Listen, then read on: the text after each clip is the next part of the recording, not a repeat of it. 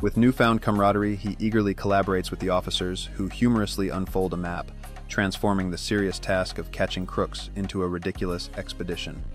He greets a snack vendor with a radiant smile, oblivious to the looming chaos, indulging in the simple pleasure of a donut, while a phone call disrupts his blissful moment.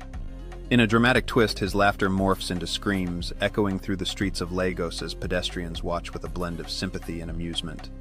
The slap reverberates through the air, and in an instant, his precious phone is gone, leaving him spiraling into a frantic chase, fueled by desperation. Breathless and defeated, he collapses momentarily, grappling with the absurdity of his misadventure, while visions of his stolen phone spiral away like the motorcycle in the distance. The crowd is captivated by this live-action spectacle, some recording the chase, while others cheer for the unexpected comedic turn of events in the vibrant city. As he answers the call, excitement turns to shock, and before he can register the danger, two masked figures on a speeding motorcycle breach.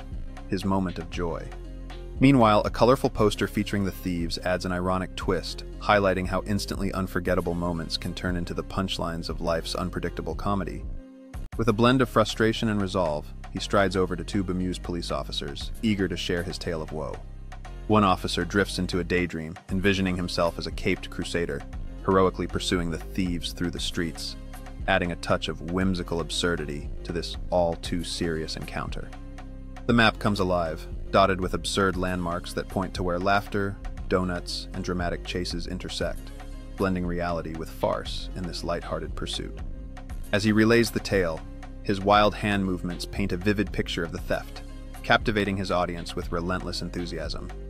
The officers, barely containing their amusement, exchange glances, caught between duty and the comedic nature of this unfolding drama, while one nonchalantly bites into a donut, the symbol of irony in this theatrical encounter.